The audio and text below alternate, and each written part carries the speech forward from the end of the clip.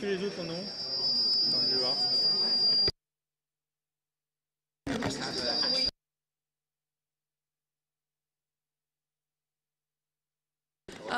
Hello, everyone. Can you hear me?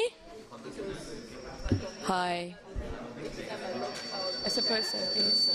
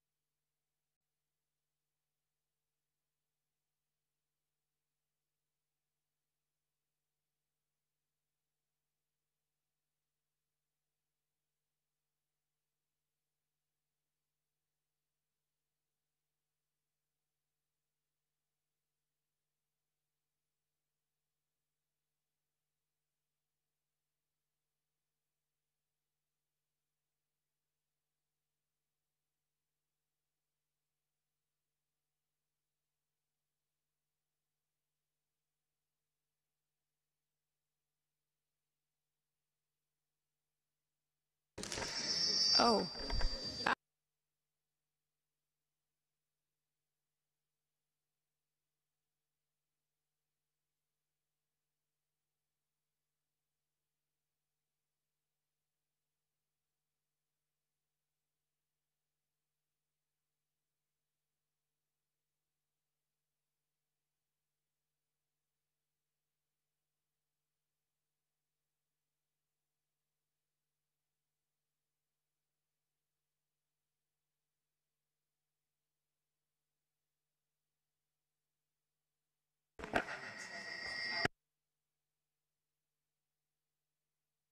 Si j'ai une question,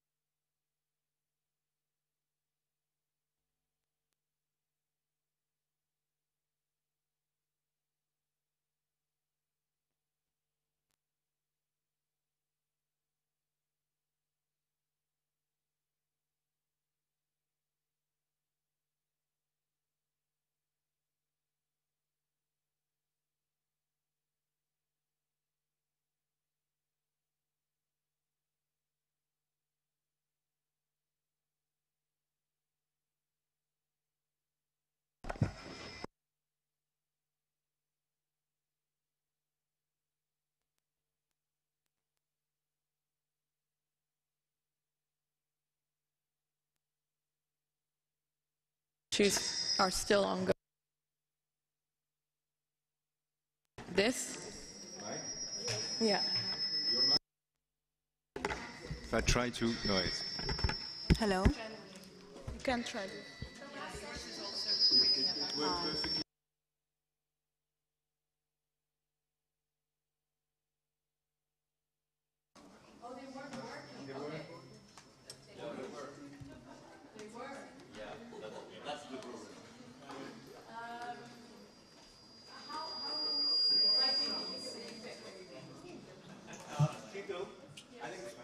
Turned on and that's why you were getting echo. Correct? So I'm turning it on.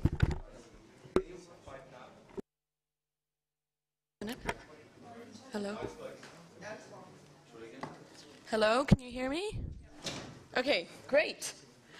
So I think what the situation is we can't have two mics on at the same time. Yeah, so it creates feedback, which is maybe a good thing. So, thank you for bearing with us with the delay. I want to introduce this panel on gender issues and democratic participation, reclaiming ICTs for a humane world. My name is Sheetal Kumar, and I am a program lead at Global Partners Digital, which is an organization based in the UK but working globally. And this panel combines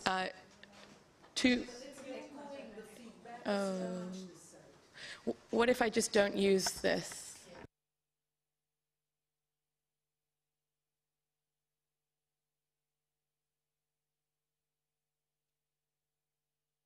Panelists, or rather, it's not because I'm being lazy, it's because we've had changes. Makeup.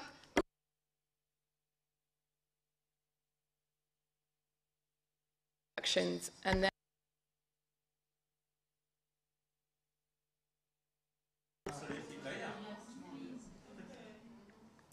okay. I think it wouldn't be an IGF without technical difficulties, so we would be robbed of that joke if if we weren't having some sort of issues. So we'll start right away, and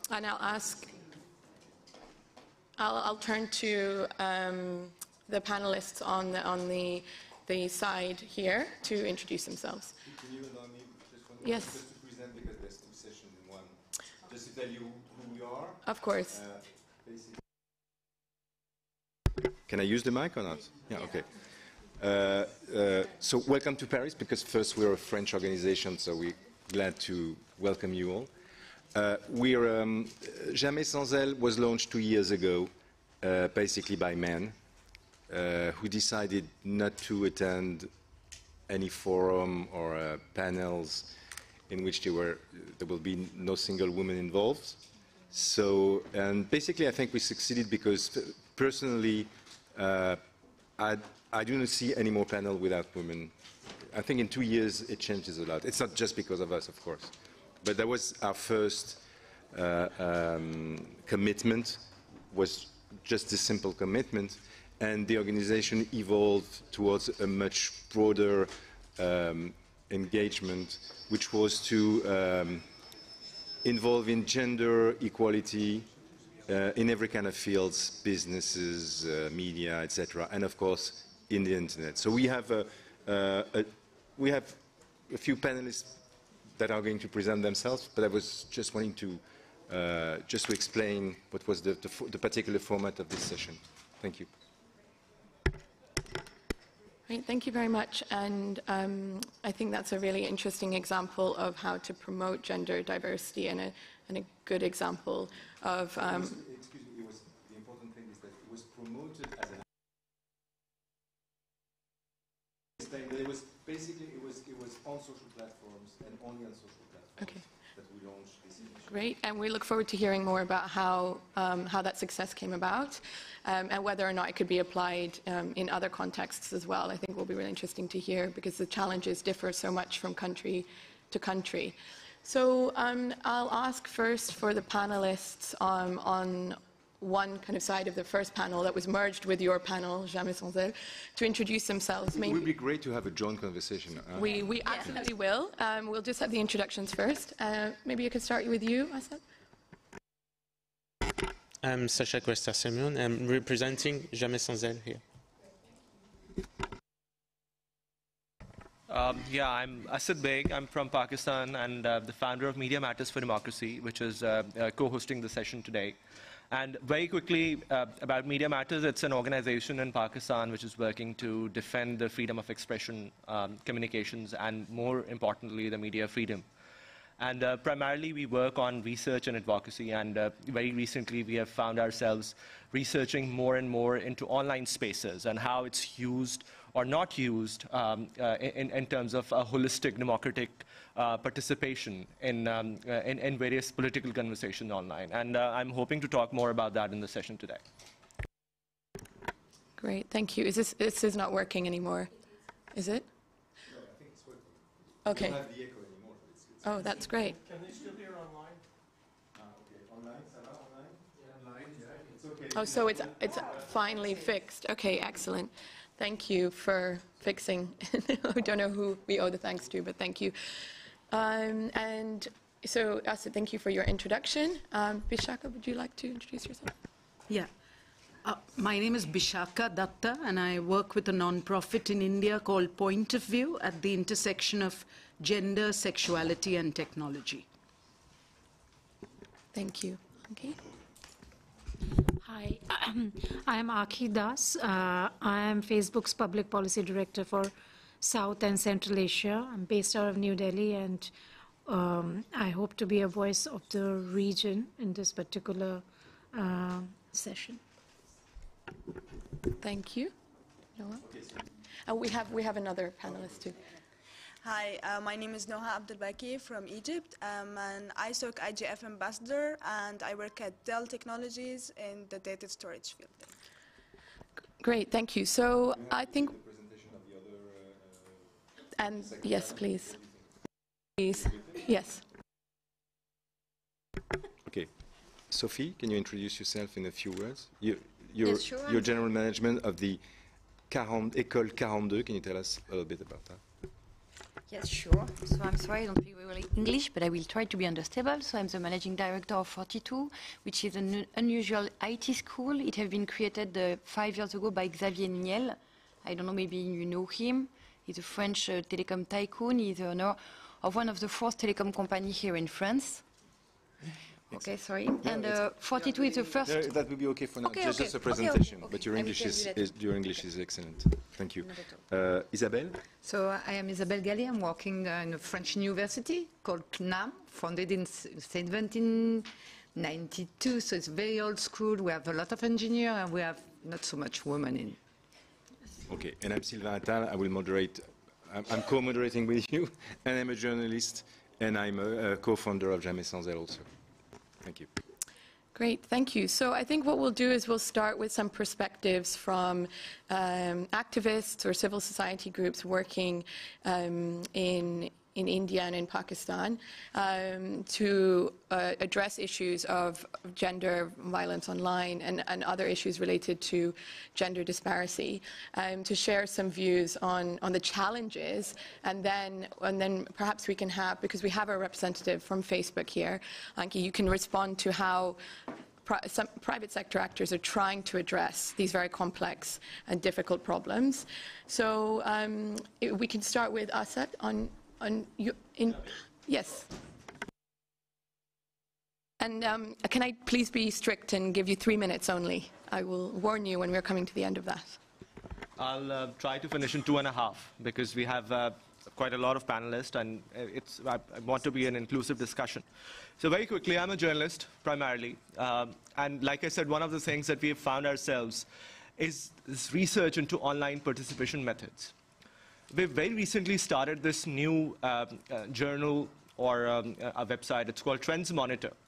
And what we do is we try and assess political hashtags in Pakistan and see the participation, or kind of try and assess the nature of the participation.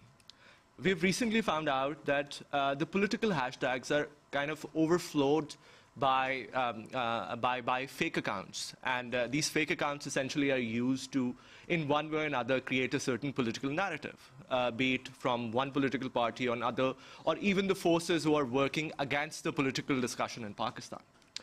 And so this has led to a belief, and by the way, this whole exercise is especially focused on targeting A, women journalists online, B, women politicians online, and C, anybody who talks about generally in a very progressive manner about politics in Pakistan.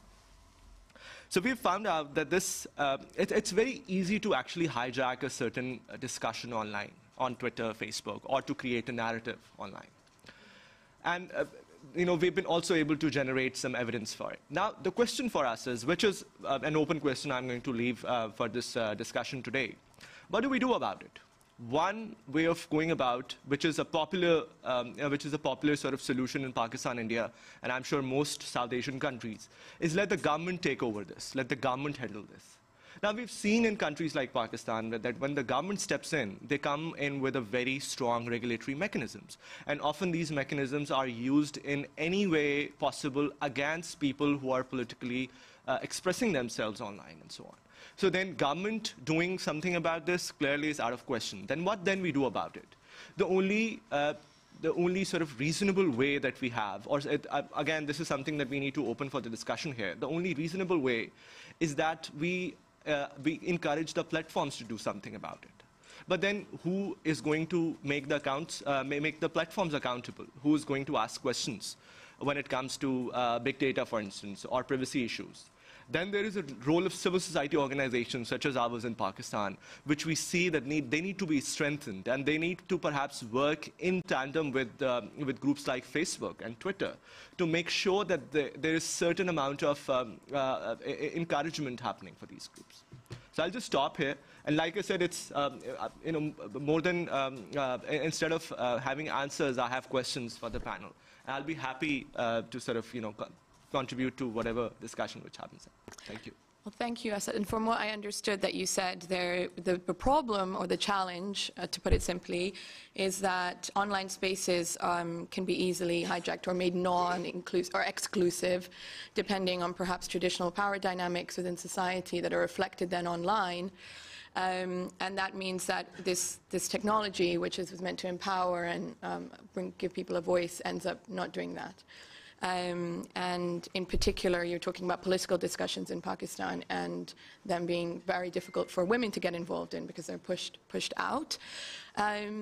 So maybe we can turn to you, Bishak. Is that a similar experience in India, or is there a different dynamic there at play? Well, I wanted to actually talk about a group of young women in India who are between the ages of, say, 16 to about 21, and who come from low-income families.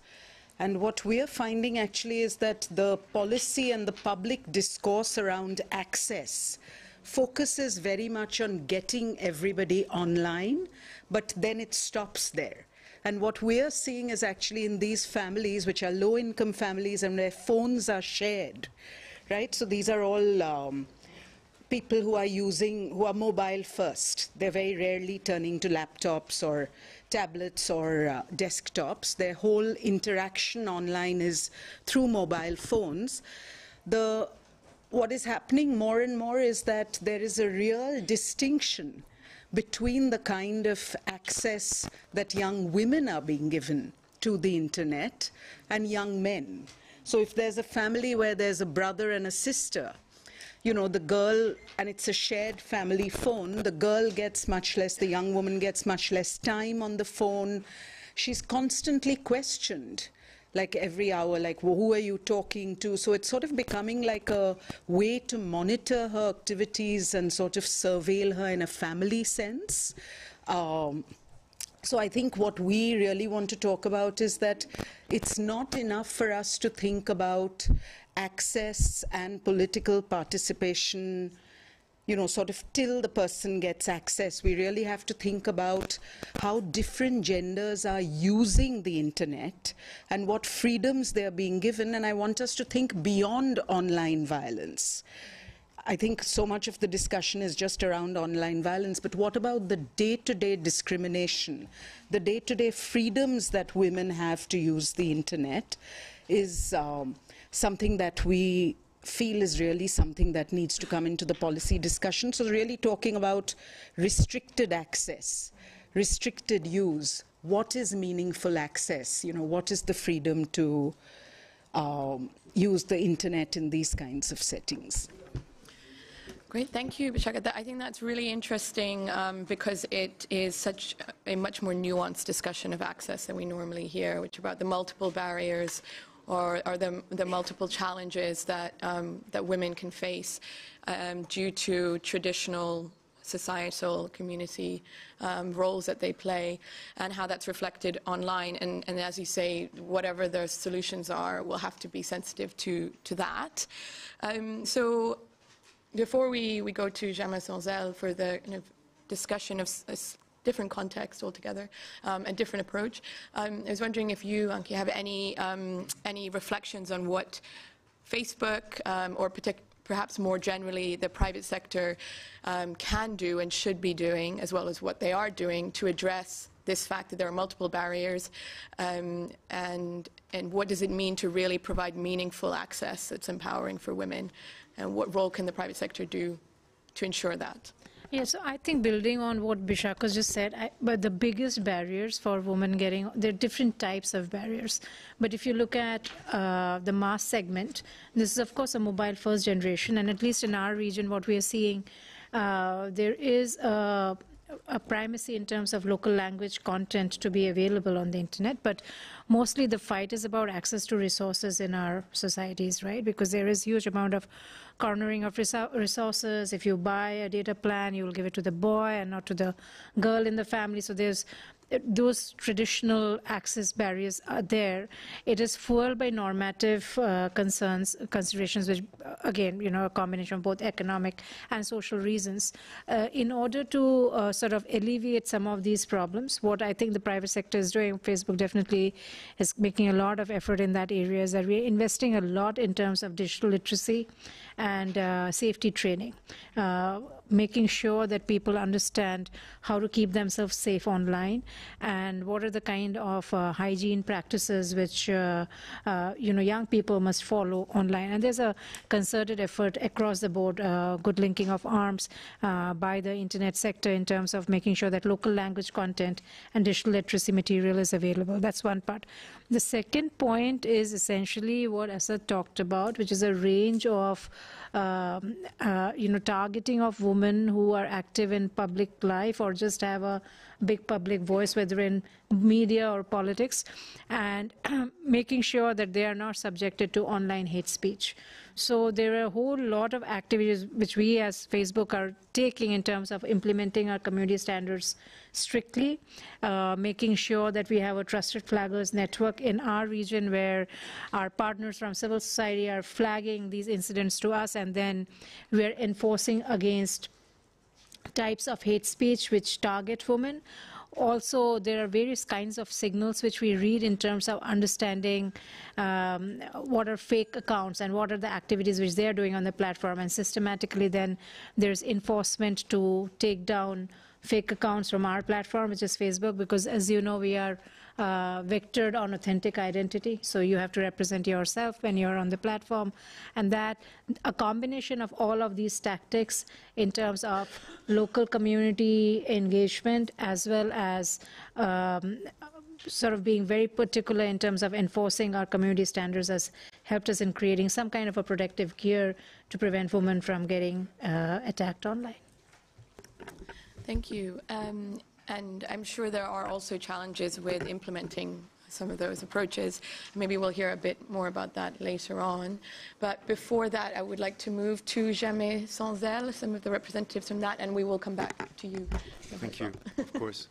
As I told you, Jamais Sans Elle was founded by a community of men, all coming from the digital economy, or entrepreneurs or journalists or whatever. And our primary field was France, of course, but then it evolved rapidly towards other actions beside, you know, just not participating to. It's very difficult to speak with noise because we don't have mics. Thank you. Yeah, and no, tu me laisses faire ou sinon je laisse. Non, si tu me laisses faire, tu me laisses faire. No. Okay, so it evolved in a second series of actions elsewhere than France, and first intervention by Sacha Kester-Semeon will explain you in a few words how Jamais Sans Elle evolved within these 2 years. Thank you, Sylvain. Thank you. We are working on improving the presence and the commitment of women in every stage of the and every level of the society, because it's not a question here, I think, to say that there are not many women at high levels position and decision making in policy making around the world. And we are talking about half the population of the world, so it's not normal. But what we are promoting at Jamais Sans Elle, it's a pledge that mainly men are started to sing, because this is a voluntary approach. We do not seek people to sign our pledge.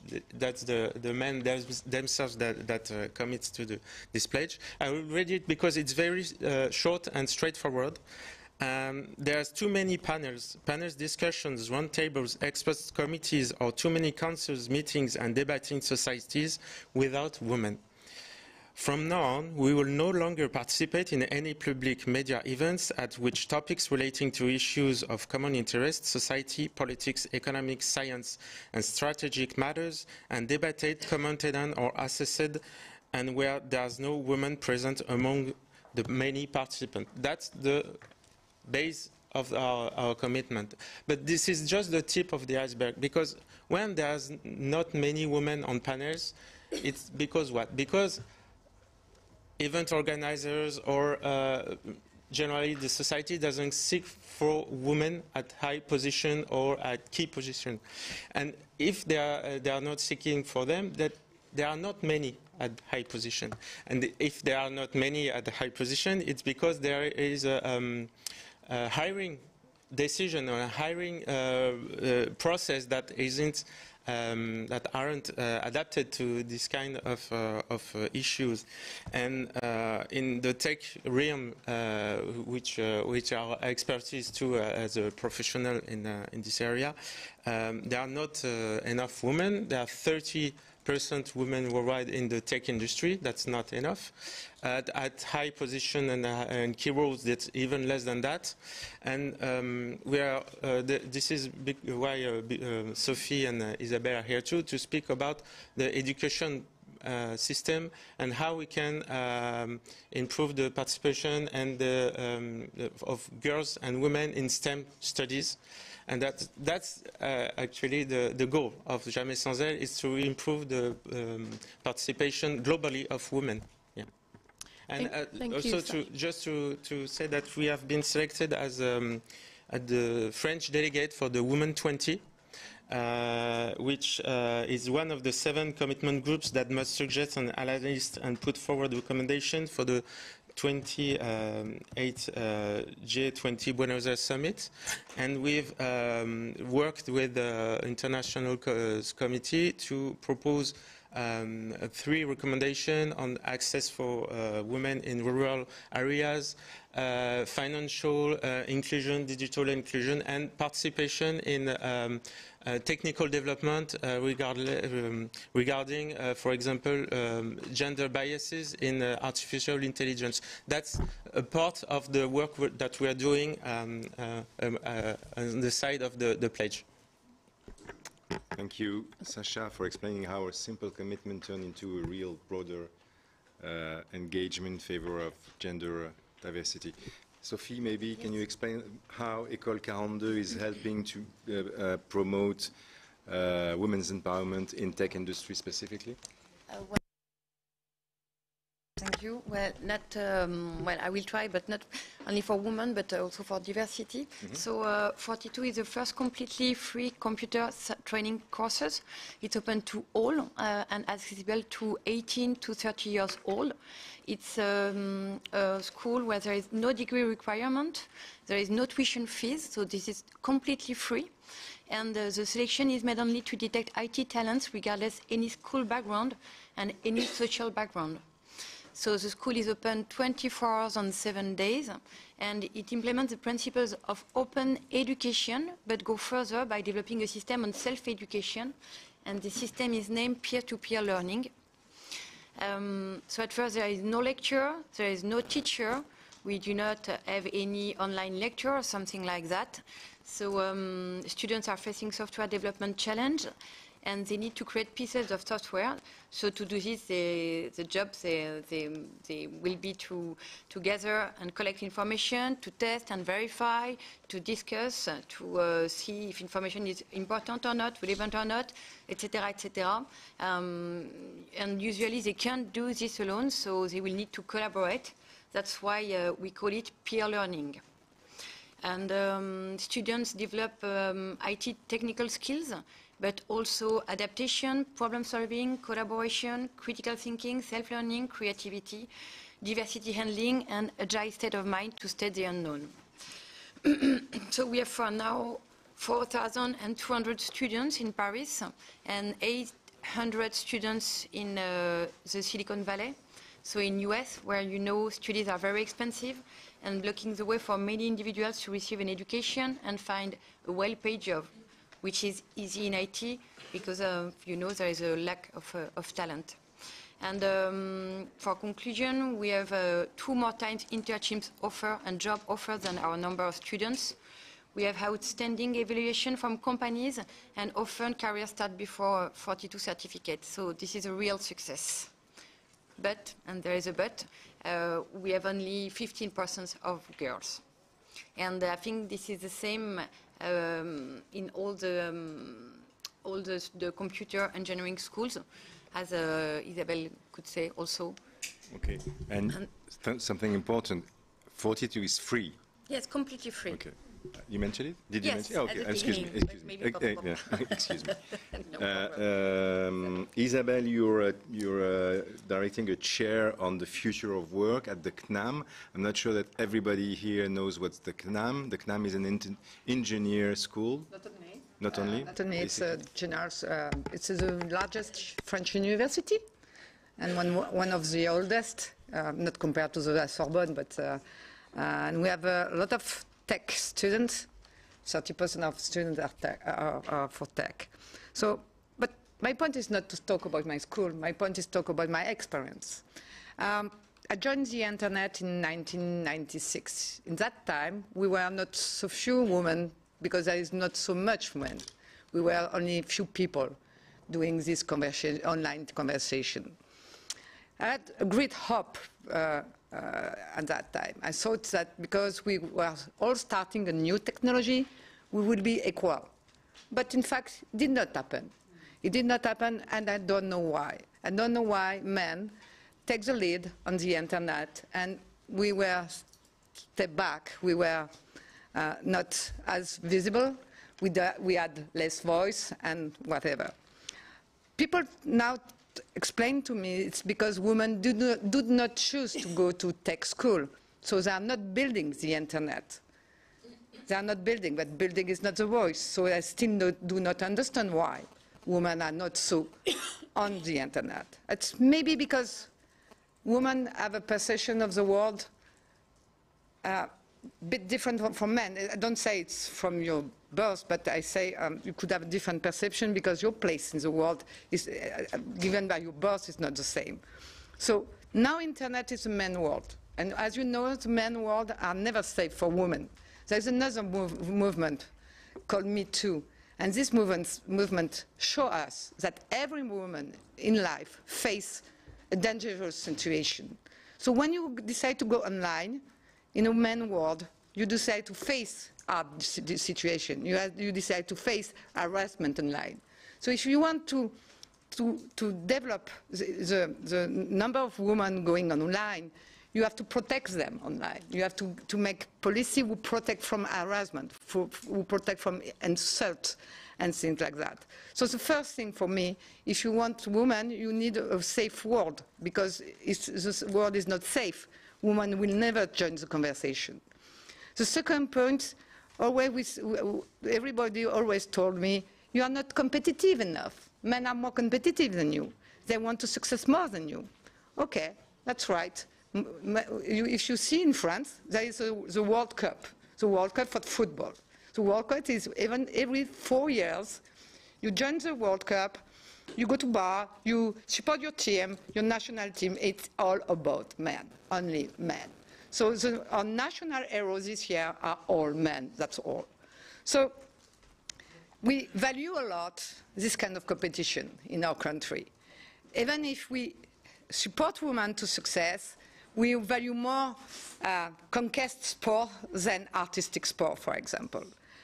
And the third thing, it's very difficult for women to find allies. It's really difficult because in this world, there is not so much women. So you can make a team with other women. You have to make a team with men. And that's the point with Jamais Sans Elle. Some men take the risk to support women. There is no obligation to support women. They do not need that for success. But they say this world will not be the same without any woman. And that's why they decide to take the risk to say, I will not attend a conference if there is no woman at the table. And sometimes cause trouble. I remember some meetings that just called me 2 hours before, could you join the conference because there is no woman. If there is no woman, the conference will not happen. It's why I'm invited at the moment. It's because I'm the only woman who could speak about something there is only men who could speak about in the mind of the others. That was my point. Thank you. I should have mentioned that there's something a little bit difficult to understand is why girls are doing particularly well in high school, in math, in science. So they're competitive. And there's a problem that because too few of them are accessing science and math or engineering school after high school. Why maybe it's because of the education. It's because maybe what I know about the girl who joined our engineering school. Before to join, they are afraid to join a men's world. There is 85%, even 90% of the students were men. They knew they will be harassment in school. They know it. Every engineering school has to face that. And because it's dangerous, sexual assault, whatever. You are not, pardon? Misogyny? Okay. Yeah, misogyny, sorry. Yeah, for sure. So you must be very courageous to do that. So courageous, because you know the men will not accept you. It's not they do not, but you know that they act like tribe. So in video games, it's obvious. You know, on video games platform, it's men-driven.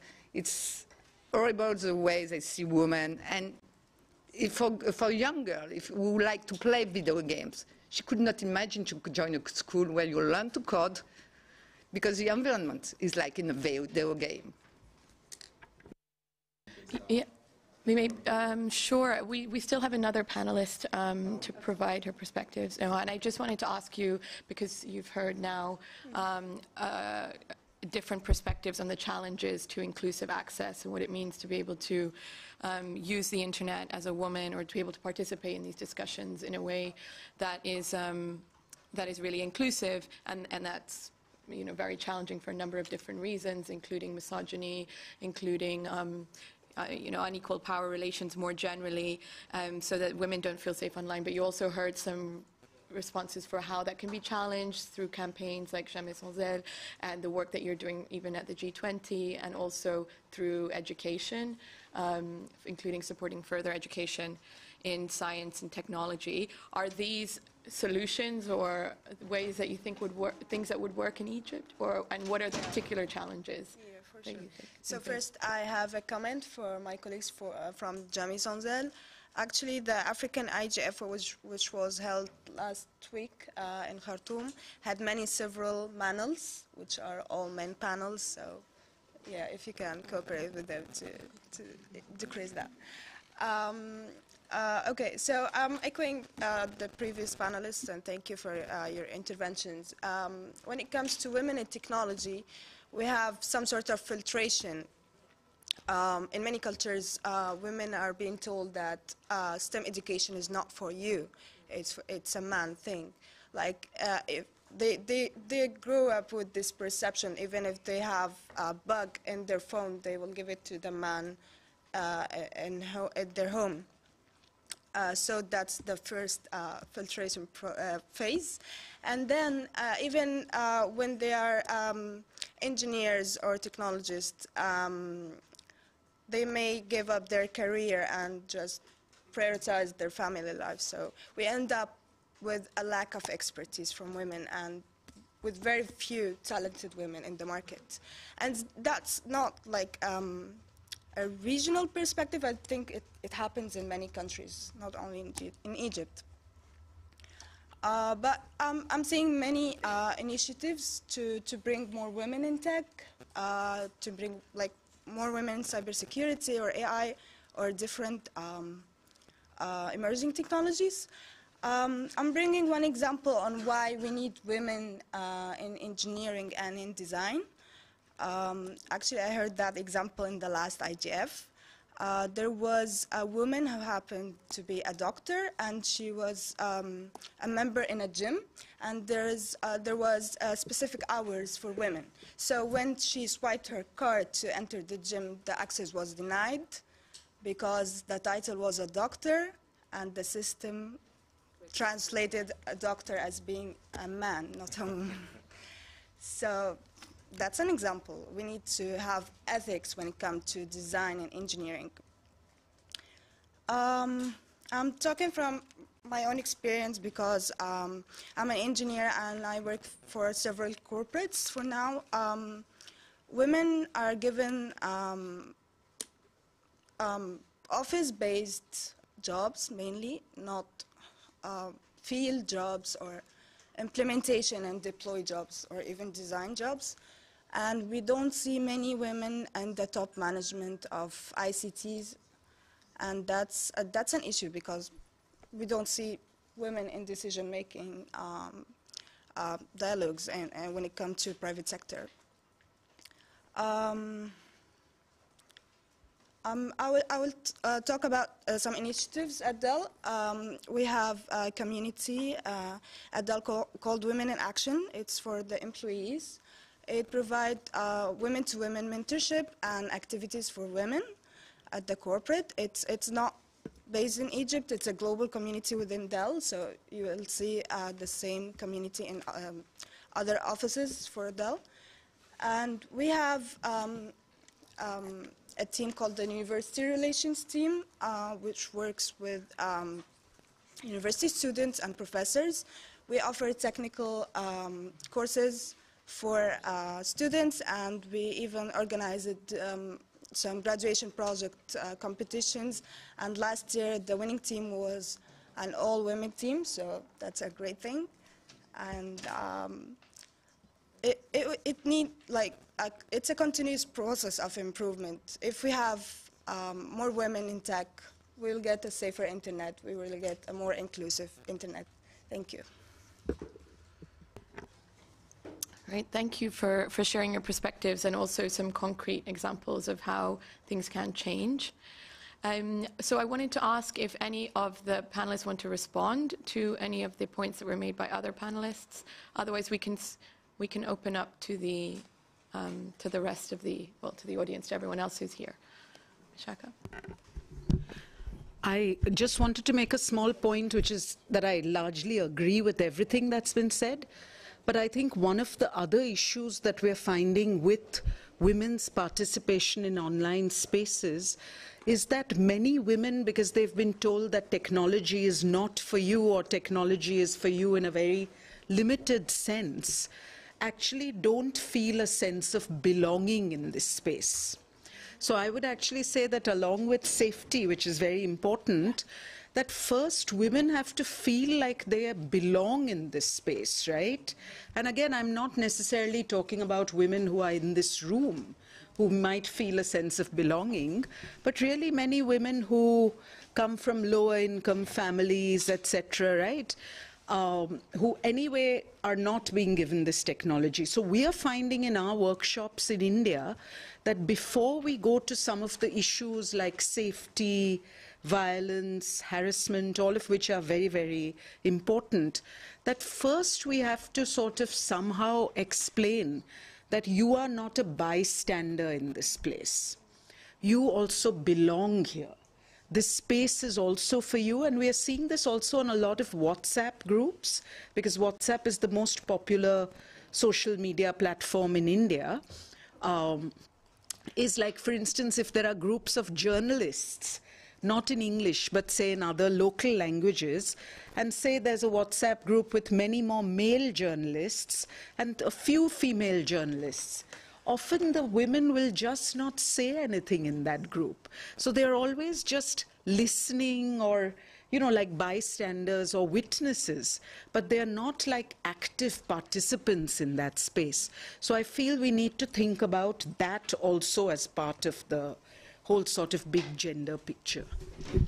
Absolutely, and I wonder if there's anyone in the audience who has experience of that as well, or ideas, or is part of trying to bring solutions to ensuring that women in particularly low-income settings feel like the internet's for them, and it's not just interesting or whatever, it's actually really going to help them with what they would like to achieve in their lives and be a tool for them. Yes? An excellent discussion, so I congratulate you all on that. A point on why girls do not join STEM education is also because of textbooks, because of the way that the textbooks have been written, especially mathematics and science textbooks. They are written in a way that they are more biased towards the male lens, and women are often verbal learners and men are spatial learners, and these books are written in a more spatial way, whereas when it should have been written to cater to a gender equal audience. These books were created a long time back, and we need to reform the education system in terms of textbooks as well. Another point that ma'am was talking about is very relevant in India. I work with young girls in India, and I wanted to ask, I had a question that how do you ensure that these women don't feel, these young girls don't feel that they are bystanders?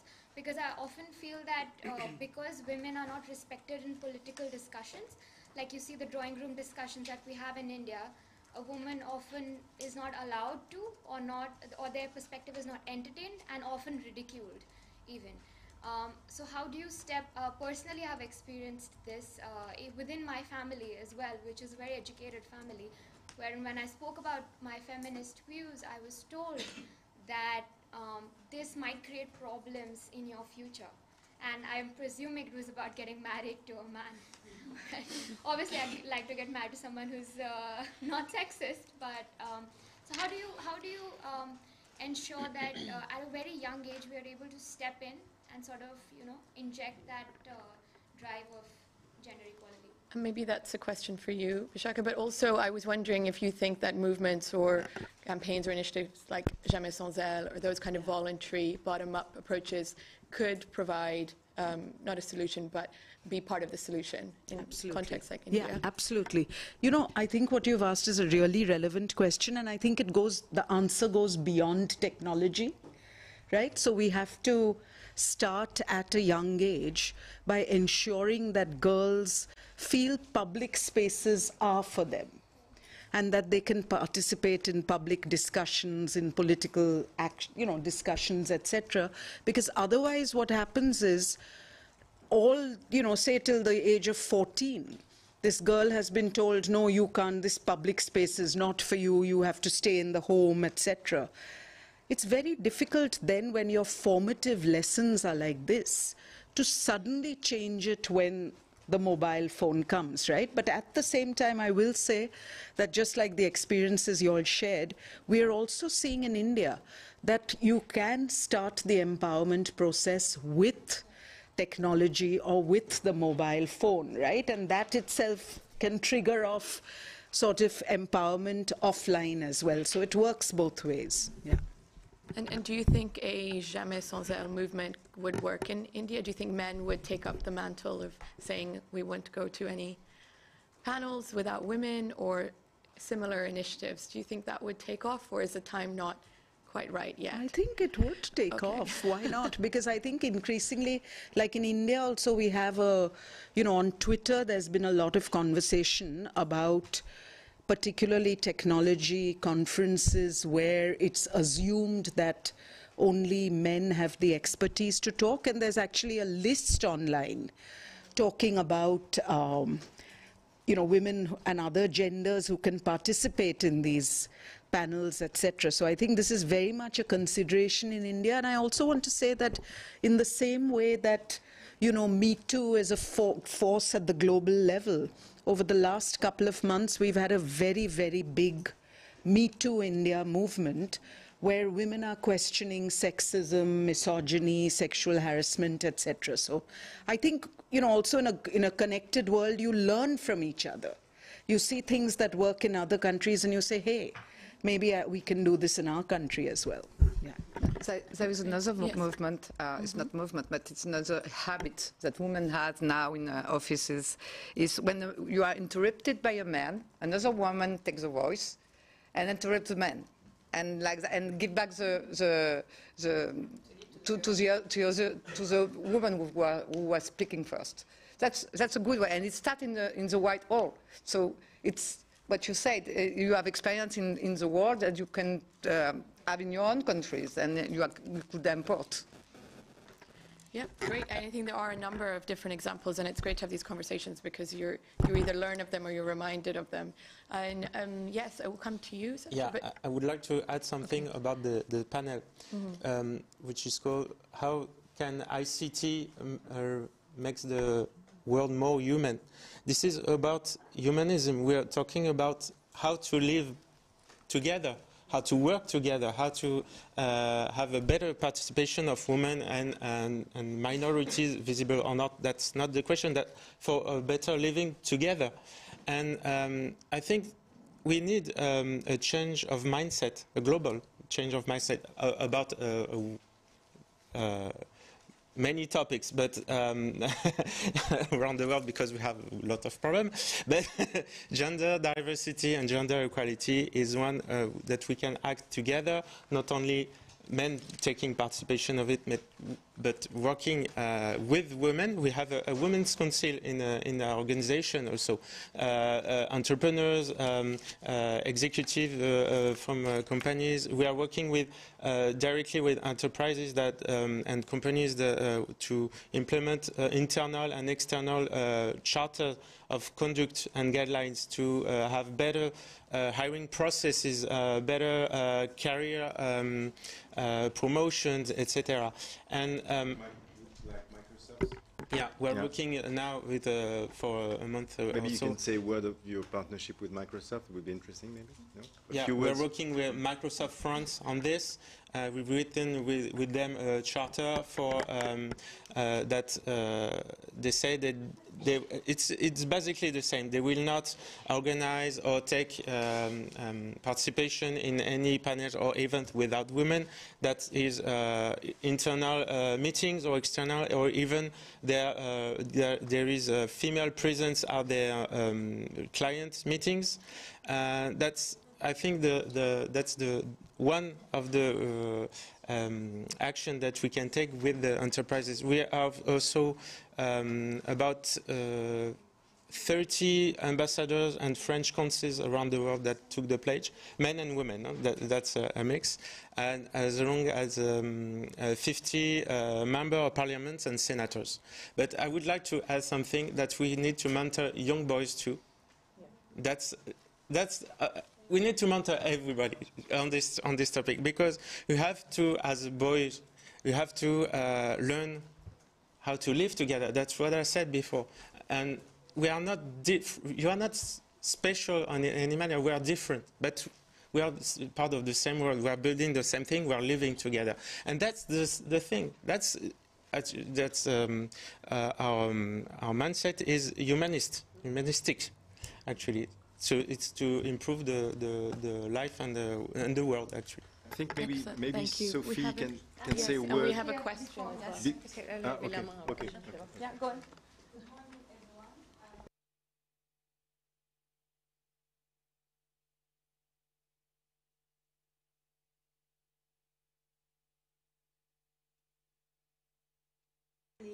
Law students. I am working with the UN Women Arab States on a project which is called Gender Innovation.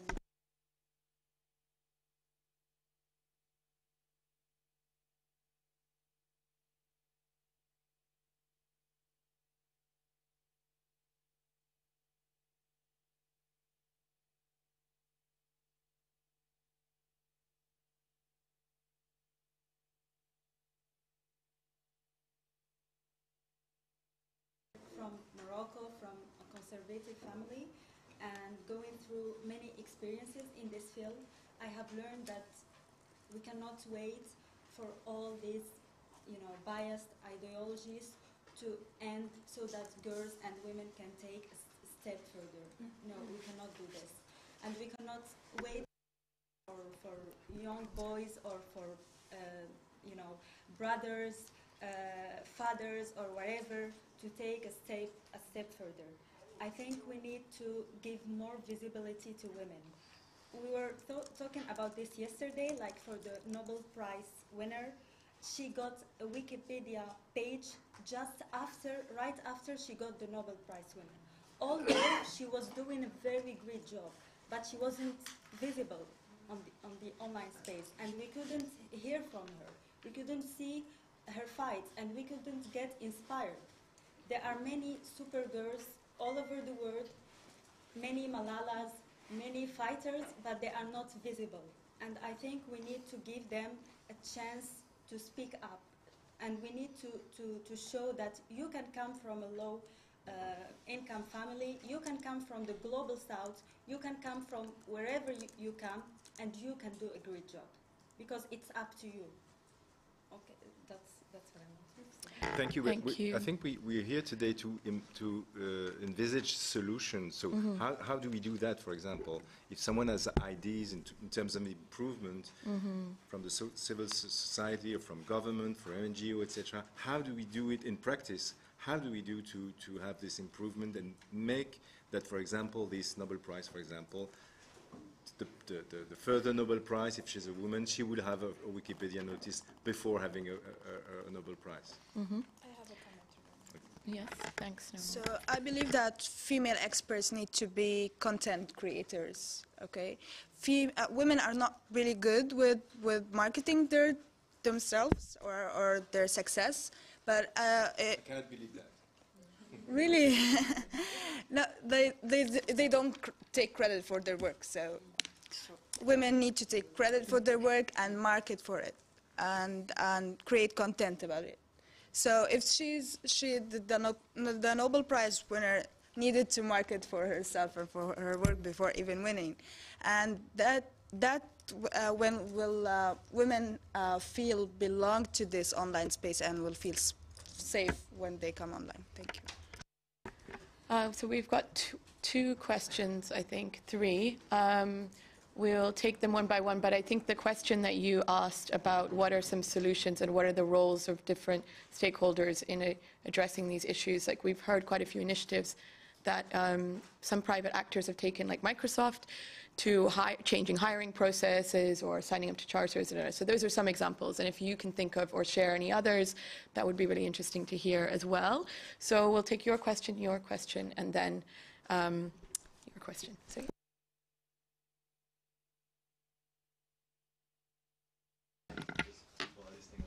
Can you hear? Yeah.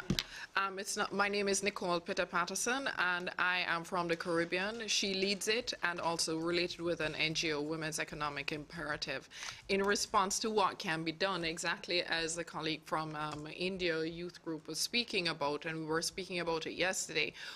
Some of what we've been doing in the Caribbean region, very small compared to a lot of the other regions here, is engaging girls in hackathons. So this is, and that gets them in that space. The girls that we're speaking about are girls in the senior level of high school and in university. So those who would be moving to go into that pipeline to go into the industry. Of course, we need to be doing it much earlier in terms of their engagement in STEM as well. But what that has done is that has built and this is we've only been doing it for 2 years so far, and that has built a wave of them as content creators. And even out of that, we have one school in Trinidad and Tobago specifically that has developed 2 initiatives, mobile apps actually. One is in response to gender-based violence, and the other one is in response to, one is GBV and the other one is in terms of cyberbullying. Both of them have attracted the attention of the Inter-American Development Bank and Microsoft in the region. So I think the key thing is the STEM engagement, but not more than STEM just in the textbooks, but engaging the girls, in addition to the fact that the boys are already there, in hands-on type initiatives. I think that's where we're seeing that there is a significant difference. And we're doing it with the ITU, International Telecoms Union Equals Program as well. So hopefully through that, what we're hoping is that that will push out across the LAC region and otherwise with UN Women. Thank you very much for sharing those experiences. And we have also a comment or question from there. Okay. Thank you all panelists for your insights. My name is Lois and I come from Uganda. I'll briefly talk about online participation, like some of the panelists have already mentioned. So when we talk about women's online participation, I think we should not only look at women from low-income families or even countries. It cuts across. I'll talk briefly about our work in Uganda on Women at Web, where we're trying to find out how women participate in online spaces. And we interacted with the women who are active online, journalists, and the experience was really not good. One journalist said, she's a vocal one, she said, for me, I don't Google myself because she knows there is a lot of negative talk, and that limits our participation. Then another vocal one said, for me, when I go online, it's war, because she knows the backlash. So those are the dynamics in online spaces. And one of the issues that came out, and they were wondering, how do we build that online social support so that women are not pushed offline, are not pushed to offline spaces?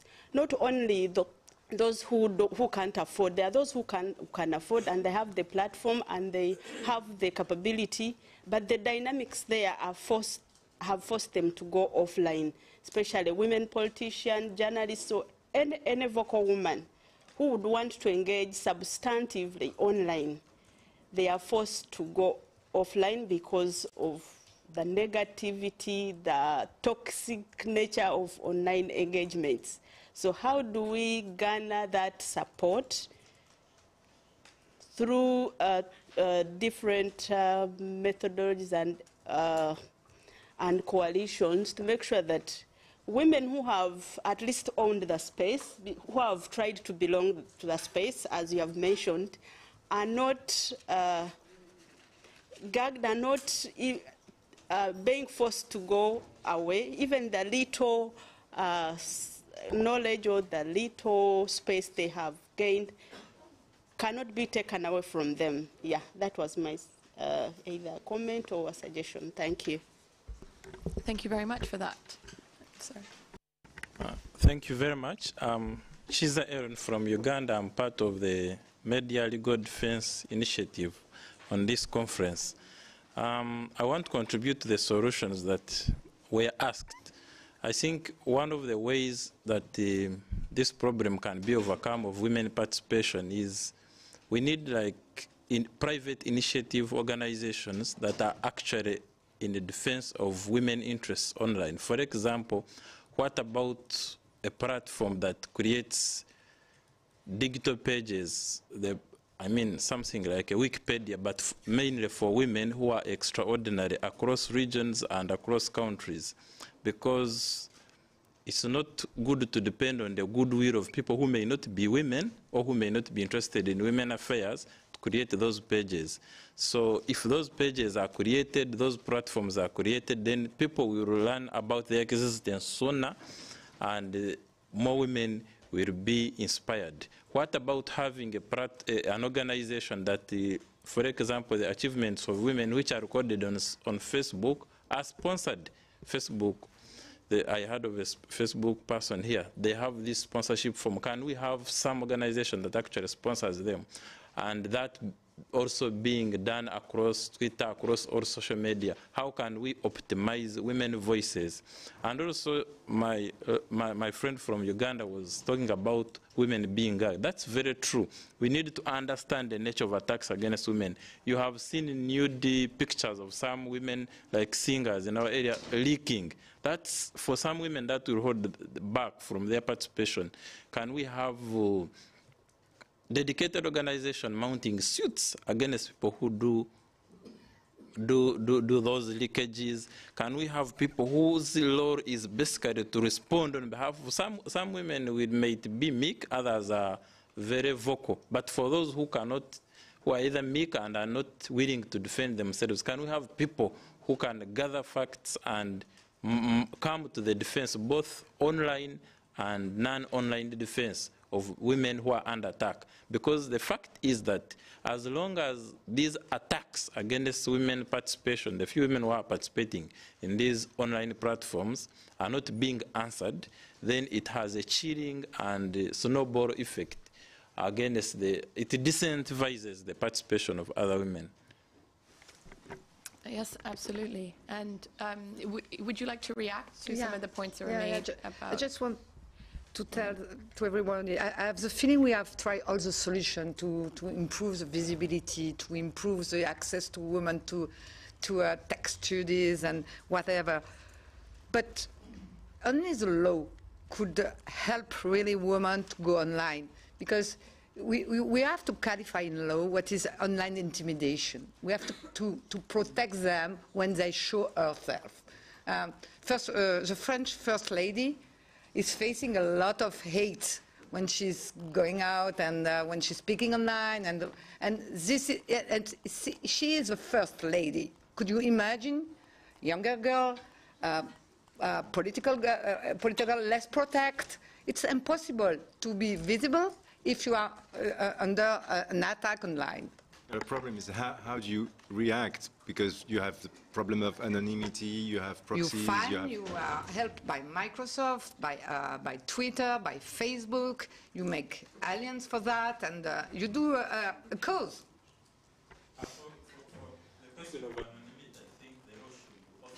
Disclosure of people who are offending women's rights. There should be a neutral third party that authorizes. It could be a court that if there is an anonymous attack on a woman, then that the anonymity should be broken into. Of course, like every right, there must be limitations as long as they are necessary and proportionate, and I think that would be a very necessary ground for limiting anonymity.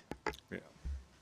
I don't know if... Yes, okay. I think the conversation has interestingly turned from what can private actors do and what role does education have to play to what are some of the legal and regulatory frameworks that are conducive to supporting women online. And so if anyone has any reflections on that, that would be Sophie had something to say, because and then we'll go on a previous school, she managed to have a women-driven, let's say, alumni. 80% women? No, it was not? Not only. No. Well, I will try it in English, sorry. Just one thing, I wanted to be positive, because things are changing a little. Well, I think I'm leading one of the biggest computer science school in France, which is really not usual, so I'm very proud to be one of the first. And if you put a girl leading school, in fact, that changed things, because the first things I did in my school, that was to be concerned about how girls will be welcome in the schools. And so the school before, just Isabel was true, because one thing very important is girls doesn't want to go in a school or in a place where there is only men, they are really afraid about that. So you have to change these things. And it is very simple just to say to girls, so we save a place for you. And you mean quotas, for example? Yes, quotas. Yeah, I know. Some people are not agree with that, but I think it's a good thing. In 42, just like we did in politics in France, for example, we had to do. Yeah, but well, in the school in 42, we have how you said. Well, we have you apply to the school, and then after you have online test, and then after you can come to a conférence collective. Yeah. Collective conference? Collective conference, I think something like that. And then after, you can have the piscine. I don't know if you heard about that. It's an immersion period of 4 weeks. And after that, you can go in the school. So it's very hard. But I just asked to my staff to save, and I had a very how to say communication on that, and said for now we are going to save 50% of the place of the collective conference for women. And just to say that, just to do that, so girls think, oh, okay, you're thinking about me, you are saving a place, so, and I won't be just a little minority. Because, you know, when you came in a place and you're the only girl, if you said, okay, did I do something wrong? Am I in the good place? Okay, so just this little thing. And before I started a session with 80% of women, and just because they knew that there will be the majority, they came because they knew they can help each other and everything like that. So just sometimes do little things just to save place and say, you're welcome. And also, because I lead the school, I say to all my staff, if I see only one time something like misogyny or something like that, it's going to be a real problem for you. And just that is okay. Thank you for sharing that. And I think what that says is how important it is to have leaders and to have people in positions who can make decisions like that, actually commit and basically put their foot down and say, you know, this is how it's going to be, and we're going to promote this policy, and taking those actions is really important for making change. But Vishaka, you wanted to make a point. Very quickly, just 3 points. One is, I really feel like Me Too has shown us how to build a supportive community online, right? With each woman supporting another woman who's speaking out and tweeting on Facebook, on social media. But I want to say that this responsibility to create a welcoming space and a safe space where all genders can feel comfortable, the responsibility cannot only be on us as users. I really feel the platform has to take some responsibility. And I'm a part of the Wikipedia community. And when we realized at Wikipedia that there was a very big gender gap, and I was on the board at that time, we took a lot of steps which may not have all been perfect, but we acknowledged the problem.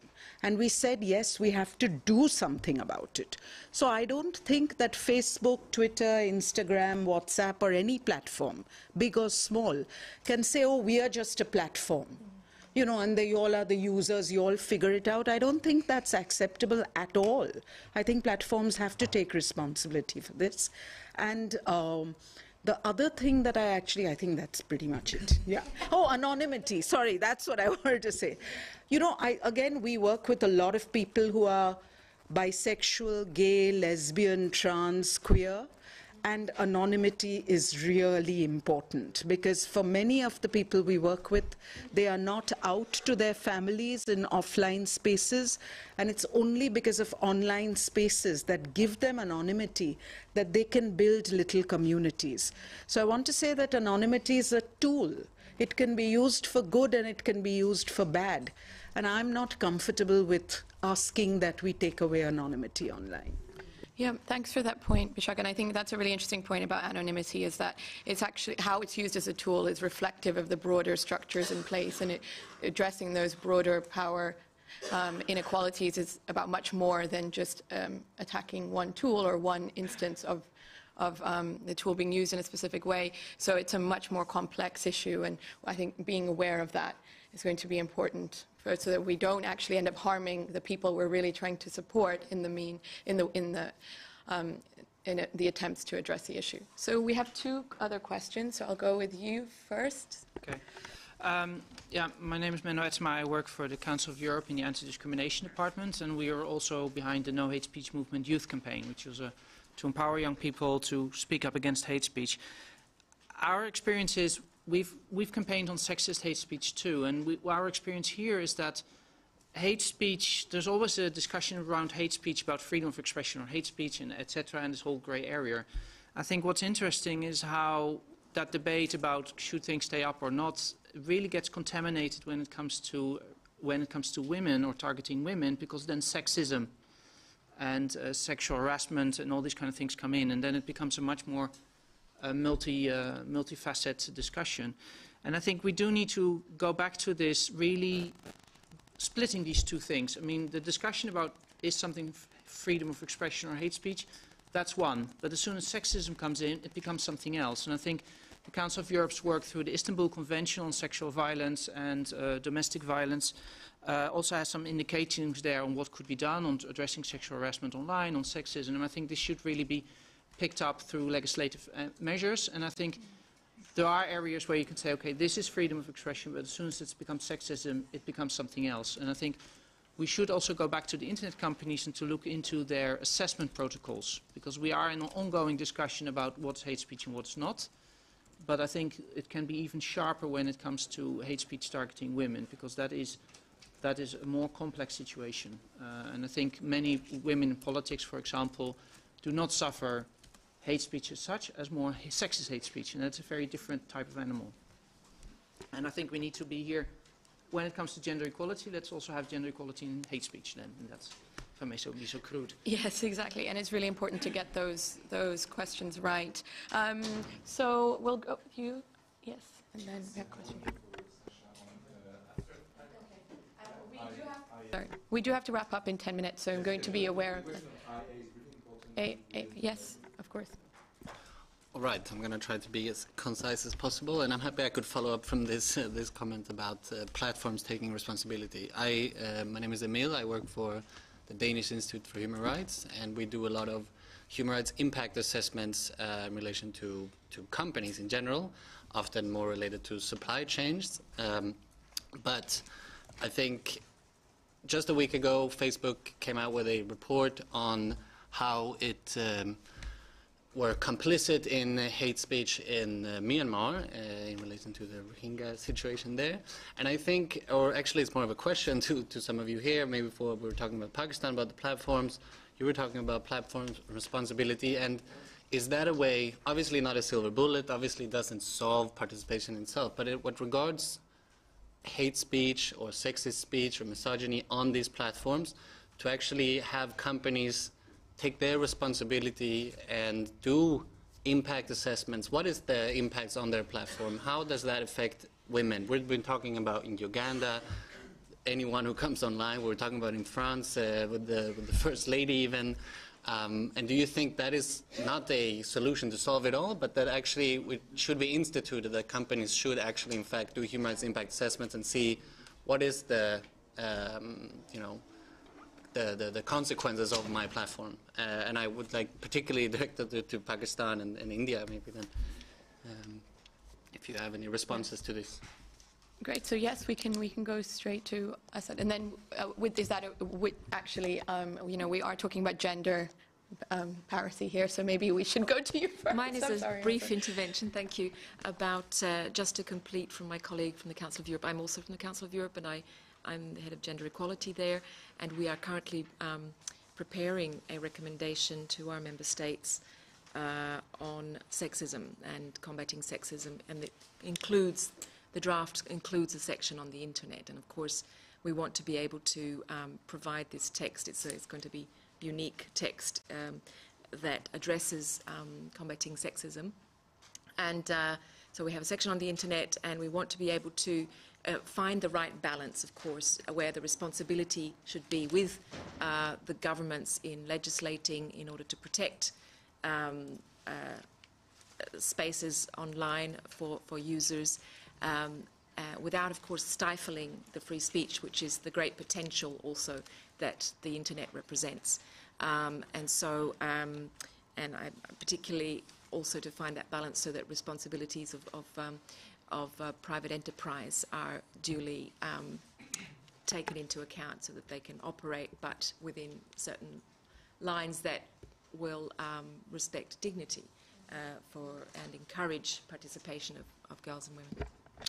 Before we wrap up, I'd like to bring the question of artificial intelligence. Yes. Excuse me, because it's really important, because we only have 10 minutes, just a few minutes with Sasha, because I think we've been talking about the present war, but the next war is artificial intelligence, and we're already seeing the gap, the gender gap in that field too. So Sasha wants to say what about that? We talked a little bit about the use of the technologies and the internet, and we have to put some ethics in how their tools, how the networks, how the platform are built, and what is the intention, because everything is built by big companies and business-driven, like Facebook or Amazon, etc.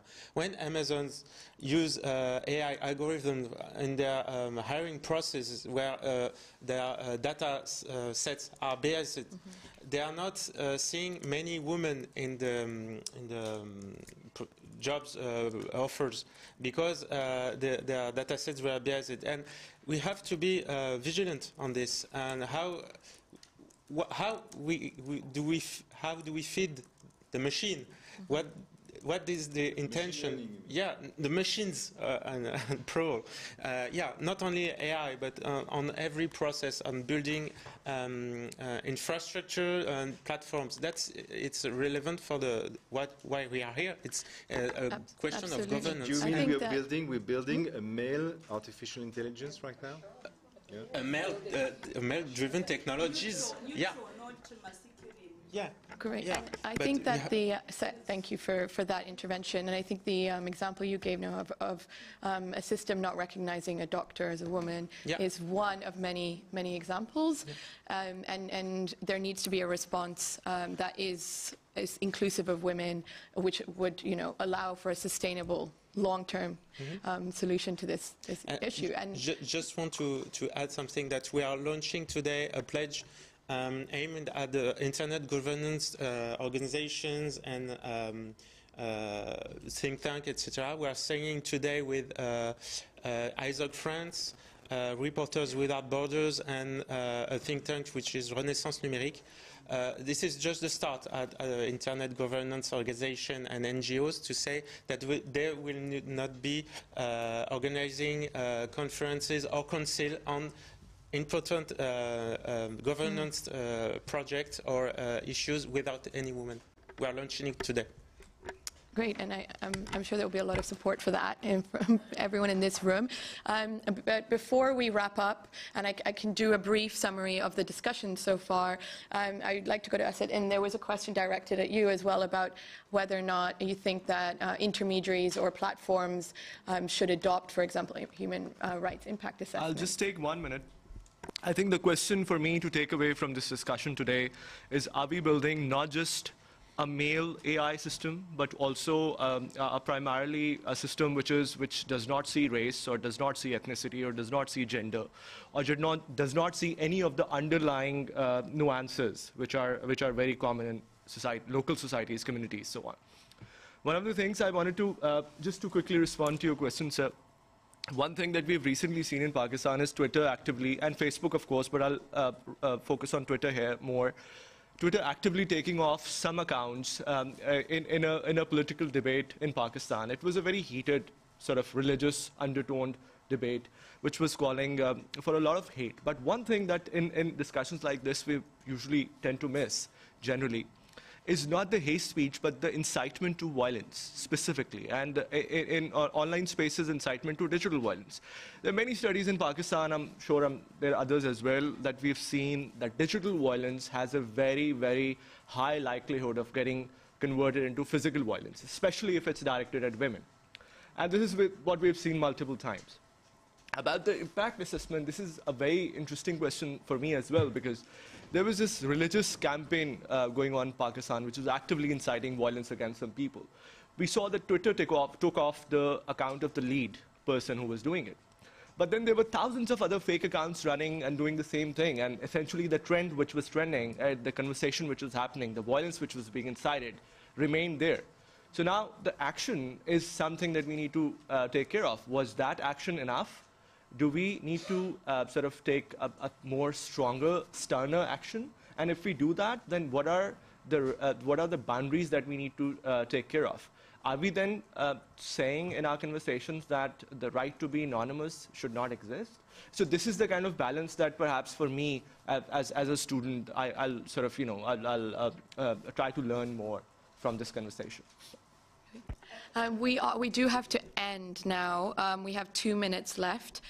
So I think that this conversation can definitely continue after the session, of course. And although we've heard so many of the challenges that are being faced, I think one thing that has come out for me is how similar some of these challenges are across different countries from Pakistan, India, Caribbean, even France. We're hearing similar challenges, but also really interesting initiatives and ideas that could cross boundaries. And I think what's also been interesting to hear is just the recognition of how the responsibility to address these issues so that women not only have access, they have meaningful access, they're content creators, they're designing and developing algorithms and all of that. That responsibility is going to fall on a number of different actors, and it does. And there, to be specific, there were some examples of human rights impact assessments for platforms, or leaders taking a role in, committing to having a certain number of women in positions of power, and grassroots campaigns, and then we heard a little bit about what Facebook is doing. Also regulatory responses, the Council of Europe, for example. I know that that's very specific, but perhaps there's something that can be drawn from there for other regions. So I think there are a lot of things that we can take away, and I hope that this conversation will continue afterwards. And if I may add just one thing. Please, take some time the for fact you. that this question of gender gap in the science and tech environment is intimately linked to the question of harassment online and physical harassment. I think it was striking on the various testimony we had today. Absolutely. So I'm sorry we couldn't take all the questions, but I think that just shows how interesting the conversation was and how engaging it was, well, hopefully, for all of you. And so I'd like to thank all the panelists and also all of you for your participation. Maybe a quick round of applause for you. Thank you.